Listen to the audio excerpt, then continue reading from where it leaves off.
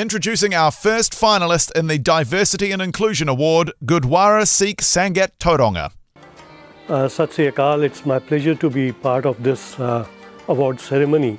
The Sikh community has been part of the Bay of Plenty wider community, and it's our pleasure to be at the service of the people in this area. It has always been the fundamental foundation of Sikh religion to be part of any community service which is required from time to time.